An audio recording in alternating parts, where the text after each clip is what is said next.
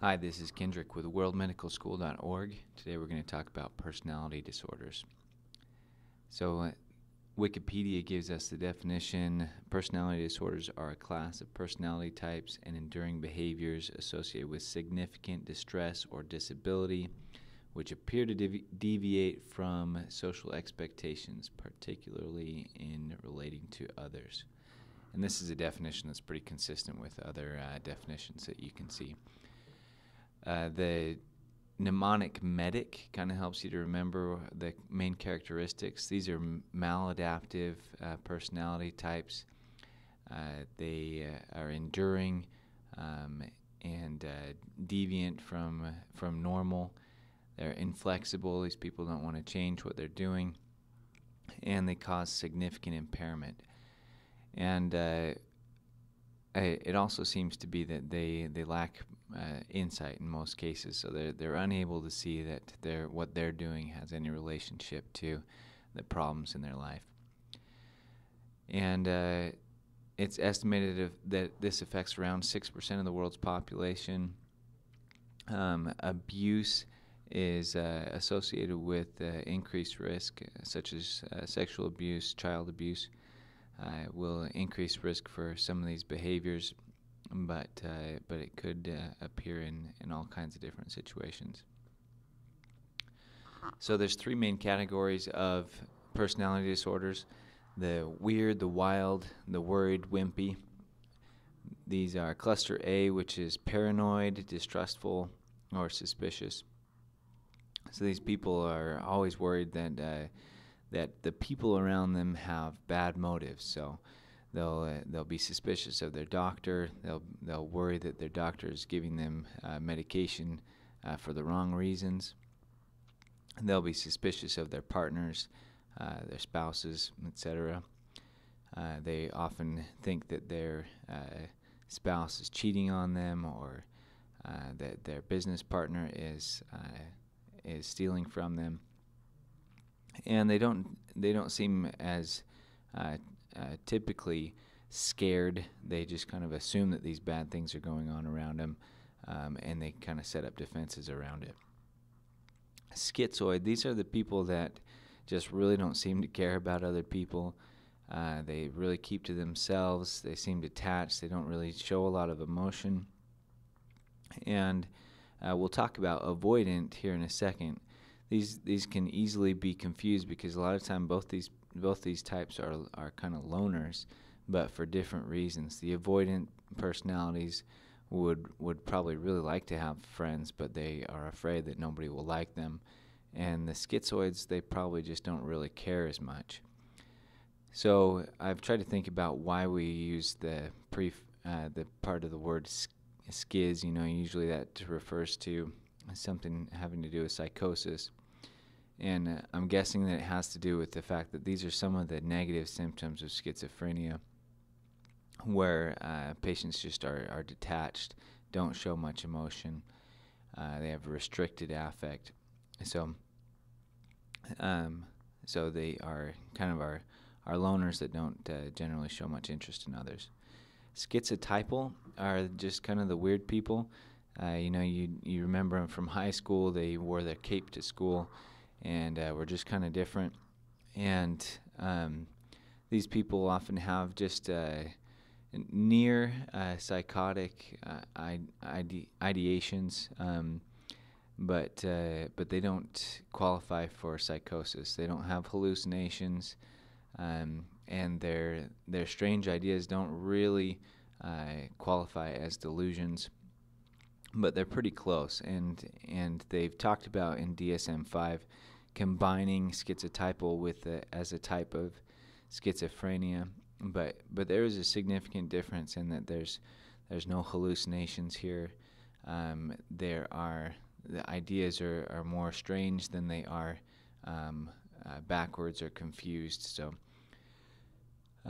these people are often treated with antipsychotics, but there's no good research on that. Your borderline personality disorders, these are the people with stormy relationships. They kind of can fly off the handle about small things. They may love you one second and hate you the next second. They're going to do a lot of the splitting, where you're the best doctor in the whole world, and that last doctor I had is the worst doctor in the whole world, and you may be the worst doctor in the whole world before too long. They'll kind of split the staff against each other. They can be really sweet to one and really mean to the other one. And these people end up a lot of times being suicidal and having a lot of substance abuse issues, which kind of runs throughout a lot of these disorders. Your histrionic personality types, these are more often women, but also can be men. They come, wherever they are, they show up with really flamboyant, provocative clothing on. They're overtly sexual in a lot of cases, and they kind of have this theatrical aspect about them. These people will often be seductive and could be a problem in that way for clinicians. So you have to kind of be careful about that. You have your narcissistic. These are your Donald Trump and Rush Limbaugh personalities. They talk about themselves. They think that they are the most influential people around them. They often come with a real sense of entitlement. They'll walk into the back office and open a chart. They'll do whatever they feel like doing because they think that they are that important that they can do whatever they want.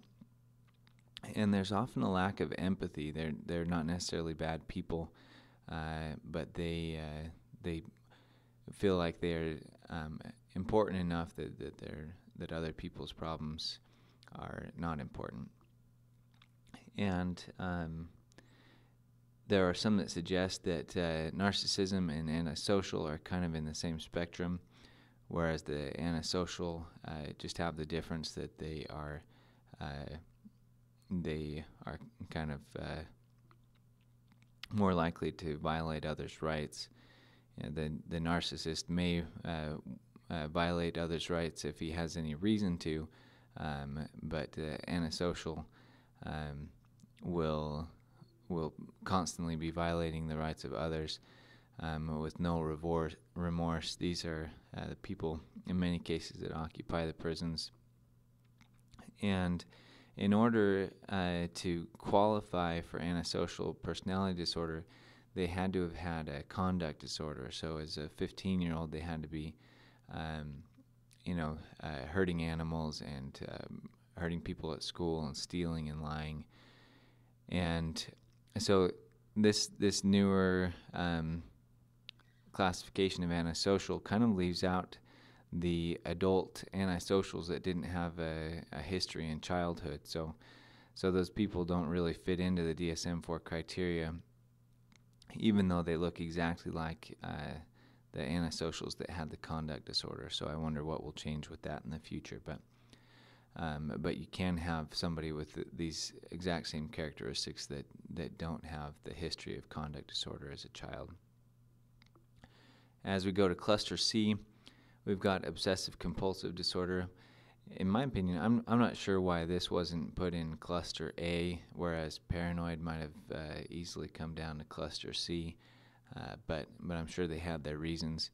But these people are often perfectionists. They have to do everything just the way that they think it needs to be done.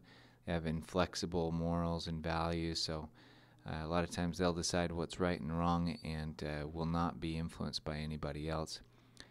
And some of these people can be extremely successful. There is a difference between obsessive-compulsive personality disorder and just obsessive-compulsive disorder. So we'll maybe talk about that in a different video. But these people can have some of the ritualistic type things that the OCD people can, but it's more just about perfectionism and inflexibility, and they often will be so inflexible that they become they are not good to work with. So they often have problems that way. The avoidant personality types we talked about, they get really sensitive about rejection. They want people to like them, and they're afraid that they won't be liked. And they're just inhibited socially because they're afraid of being rejected. And then the dependent personality types, these are the submissive, helpless, or they think they're helpless. They're really needy people. They kind of cling to others. A lot of times you'll see these dependent personality types with a narcissist, for example.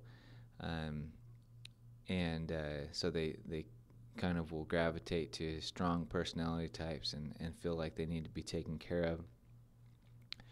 And so as we went through this list, if you were not able to identify some of these characteristics in your own personality, then you may be a narcissist or antisocial or borderline. You might be one of these people that really can't see your own personality and identify problems. I'm not saying you are, but it's possible. You could have these problems and be able to see them too. So there doesn't have to be a complete lack of insight here. I personally fall into several of these categories pretty neatly. So I may end up seeking some treatment for that. The history of these people is often filled with violence, especially if you talk about antisocial or narcissistic. There's violence involved, or your dependent personality types. They might be the victims of violence often because they're ending up with the wrong types of people. Suicide is common under a lot of these. Borderline, avoidant. A lot of these will have severe depression, and so you end up with suicidality. A lot of bad decision making with sex. You're histrionic, you're narcissistic, antisocial. These people end up having sex with the wrong people or too many people without protection, and they have unplanned pregnancies and get STDs. Mood disorders are very common among most of these, and they're often hard to treat for a variety of reasons. We'll talk about a few of those reasons in a second. Substance abuse is rampant throughout these, especially again the borderline, more of the cluster B, borderline, the antisocial, the narcissistic. A lot of these are using drugs, and they have a lot of these people just have bad relationships and problems functioning in normal society. So the mainstays of treatment are psychotherapy. You probably want to get a lot of these people to a mental health specialist pretty quickly, just because there's a lot of things that the regular primary care doctor won't be able to deal with, or they might think they can deal with, but they don't have enough experience with. And some of the factors contributing to that are the fact that these people can really consume a practice. You can end up being really preoccupied with a patient without realizing it.